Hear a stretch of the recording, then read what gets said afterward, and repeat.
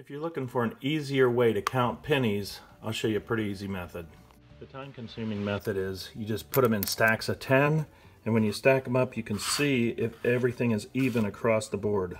Stacking them in groups of 10 helps you, so if you miscount, you can see that this is 1 penny shy. That last penny, you can see that everything is even. To make things easier, if you get a 3/4 inch electrical conduit, the diameter of this conduit is very close to the size of a penny.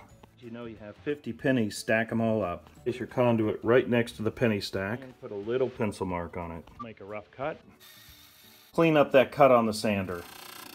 Check our dimension. See that our dimension's just a little bit too big, but better big because we can always remove a little bit more. With a pencil, I'll add a little mark in here. Remove a little bit more. Now you can see we're real close. So if we get 51 pennies, it's just going to roll right off. So this is exactly 50 pennies. You can squeeze the tube a little bit so they just drop right in. You may have to tap it a little bit sometimes to make sure they're all going in straight. We've got 50 coins in a roll. We can close everything up. This is how I made that jig to roll coins.